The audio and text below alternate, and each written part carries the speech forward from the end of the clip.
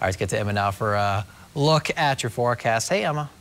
Hey, Justin, we are tracking a great start to the work week. Monday, we have some nice blue skies with a few high clouds. However, as we go into the next few hours, we're dealing with increasing cloud coverage. So on the way home, expect a lot more gloomy conditions. This is a live look on our Wade's RV on Highway 75, part of Wade's RV weather camera network. Temperatures here a little bit more in the metro. We're around 63 degrees for Tulsa, 65 in Broken Arrow, 64 in Coweta, with those southerly winds between 10 to 20 miles per hour is going to continue on into this evening. So evening plans, it's going to be a bit of a change. So we're going to be dealing with a lot more clouds in the area. Temperatures are going to stay in the low 60s, but we could even start to see some light showers in the area. Here for Tulsa, we're looking at about 7, 8 o'clock hours when we'll start to see some of that light rain. A little bit on and off as we go into Tuesday morning. In the afternoon is when we start to see a little bit more widespread conditions. That's going to be the case even into Wednesday. Showers lingering on even into Thursday morning.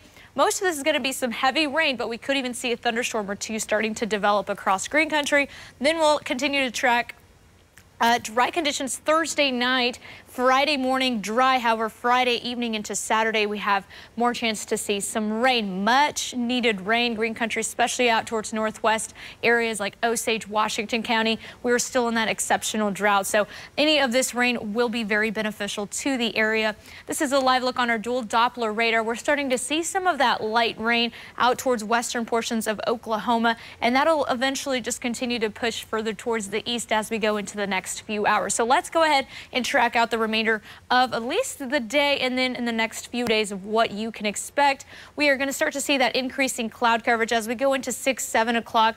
It's starting to show some of that light rain moving in, and then we'll start to see those on and off light showers. Now, as we go into Tuesday afternoon, so on the drive to work, a few of us will just see some of that light rain. It really starts to get a little bit more heavy as we go into that 1 o'clock hour. A few thunderstorms as well, just going to continue to push even towards the east. Bartlesville all the way down into Tahlequah, starting to see a little bit more of that heavy storms starting to push through more widespread. This is closer to 4:30, and that's just going to continue to push through further towards the south. Though some of those thunderstorms could be strong to severe, mainly that hail and wind threat.